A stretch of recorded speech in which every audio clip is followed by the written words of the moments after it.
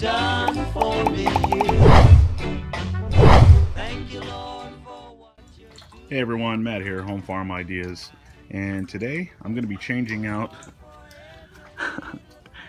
well, I don't want to say too much other than do not buy this. I've changed this pump out 3 times and it's horrible, and it's not easy either, so because I have to readjust piping and all that stuff. So anyways, I got this at Harbor Freight, so what was I expecting? 264 gallons per hour, and I'm switching it out with this beefcake from AquaticLife. Thank you guys for sending me this pump. This one, it's 568 gallons per hour, so this one's a beefcake. This one should really get my water flowing through my system really good, and really help out with you know, water exchanging basically through the filtration, because my grow beds are basically the filters, and I only have 3 right now. I'm not done with this one, but I only have these 2 really, but I'm going to be expanding that out to here and have some bigger IBC totes and stuff. Take these out, all 3 of these beds out, and make like a sink and stuff over there. My wife wants to move basically the patio over there. So, and I'm going to be putting it in here. I already took out the other pump, and yeah, I'm getting ready to install this puppy and see how it all goes. So I want to show you guys the flow rates of these and everything, so let's get to it. All right, so if we look down inside of here, the pump's down there, okay? The water might look all green and dirty, but it's just algae growing actually on the sides of the tank. The water is actually pretty clean, so it did an okay job, but like I said, the motor just keeps burning out. So what we want to do is we want to just basically separate these. And how you do that is, oh yeah, loosen this up down there. Okay. There we go, there's one side. And there's the other side. And this is the pump. And it's running right now, but it will not pump water anymore. So it's pretty much done. Okay? So we're gonna go ahead and we're gonna switch this out with the new one, and I'll put them side by side so you can see size comparison and all that. I wish I could have showed you the flow rate, but this thing didn't even last long enough to really show you that. So let's go to the next part. All right, here we go, size comparison. This little guy, this hot rod. So I went to Home Depot, got some parts to connect to this end, and that'll allow me to connect it to my PVC. I just need to make some adjustments on my PVC height. So I'm going to go ahead and do that, and I should have this thing running. Okay, now that's the flow rate of this one. Of course, it works outside the system. So let's put the new pump on this thing, and let's see it run. But this is what it looks like.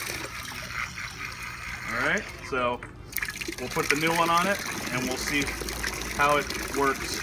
All right, so got to show you the flow rate on this one. Get all the air bubbles out. Okay, and then I'll plug it in.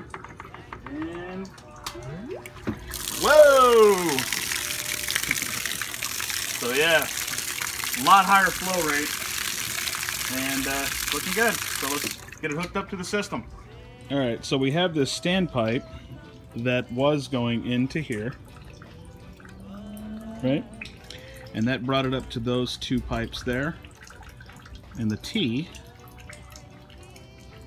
the fish juice or the tea, the water split off from there, goes to my fish tank, and from there tees off into my grow beds, which I'm not done building. I'm going to put another one over there.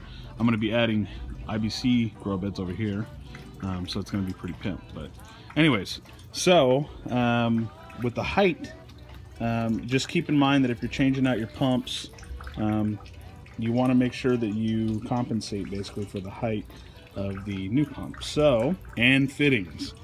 So this would sink down into there, so that'd give me about a ½ inch off.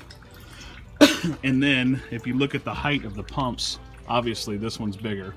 So I don't really need to tell you guys this, obviously. I mean, you're gonna need to adjust your PVC size basically to fit to how you had it last. So anyway, I'm gonna go ahead and make a cut on this and install this and start running it. All right, so yeah, see how I wore my sandals in the background there? Anyway, I'm gonna make my cut here. And I don't need that fitting that's actually on the end there anymore. Look at the end of that. I don't need that fitting anymore, so I'm just gonna make the cut.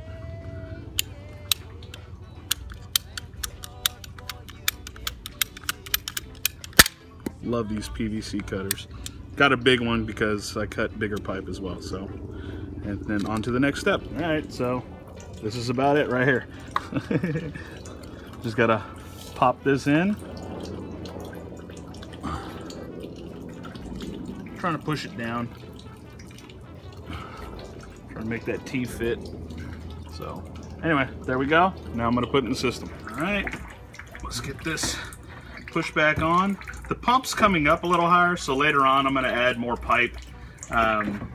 It's screwed on to get it's screwed together, so it's still fitting really good, but it's hovering in the air or hovering in the water, and I want it to sit on the bottom. So, but anyways, let's plug this thing in, and I'll show you the flow rate coming out of the fish tank and also my grow beds. All right, now I'm gonna turn on the tap here first before I turn on my grow beds, but before you basically turn on the tap, and sorry it's a little dark, you guys, but before you turn on the tap, you want to add something over your pipe, because the pump that I had going, it wasn't that strong. So basically, a lot of stuff's probably stuck inside the pipe. So I want to try to catch as much of that as I can, and so I'm using one of these old dress-up socks because I don't get dressed up anymore. So let's go ahead and let's turn this on and see if anything clouds the water a little bit. Wow, way more power.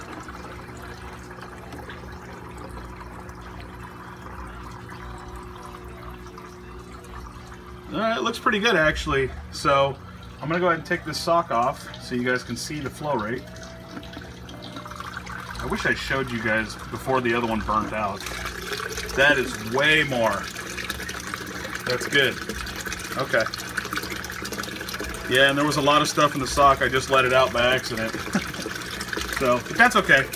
So anyway, we got this going, and I'll show you the grow beds now. All right, so right off the bat, this pump's going now, and the flow rate is, I mean, just amazing. So, which is really going to help with filtration and all that stuff, and just moving stuff around really good. I'm going to go ahead and turn on my beds now, and I'm going to turn them on full blast because I want to see basically what the flow rate is. You know, I already have it going in my fish tank, and now I want to see what it's like in the grow beds and try to clean out anything. Sometimes there's going to be solids, and I'm bringing this up, and I know this makes the video a little longer, but there's solids that basically come through here because I don't have a radial flow filter set up. But with the higher flow rates, you're going to get more solids in your grow beds, and eventually you can have an anaerobic situation if too much builds up in here. And I do have worms like night crawlers and stuff in here, and red wigglers, but you know, they can only eat so much. I mean, it's like a smorgasbord, you know. But anyways, so the flow rates that increase are going to basically increase solids in your beds. So you want to set up some kind of filtration to basically catch a lot of those solids. But let's go ahead and let's open this up. I mean, just all the way. Way more. That's actually too much. I'm going to open this one up. And usually you have to even them out. So like if this one has a lot of pressure, this one has a little pressure. So you want to kind of crank this one down a little bit to get them to even out. There you go. And then I'm gonna actually run them for a little while like this, just to see, you know, how it goes and stuff. But if you have it this high, and I'll address this in other videos, you want to send these way down.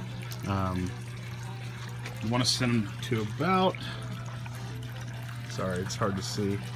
Well, you'll see once you get your grow bed set up and you get your water flow and stuff, You can basically play, you have to play with it to see where the sweet spot is for the bell siphon to initiate and all that. So anyways, I wanted to thank AquaticLife. You guys are awesome. Thank you for sending me this pump. It's a huge answer for me. I really needed to up my flow rates, and this is just going to help me tremendously. Thank you, Lord, for what you're doing now. Thank you, Lord, for every little thing. Yeah, yeah. Thank you, Lord, for you make me sing. Thank you guys so much for watching our video. If you liked it, please give it a thumbs up. Also hit that subscribe button to get all our video updates. Oh yeah, we do have other channels now, so please check them out. Like always, God bless.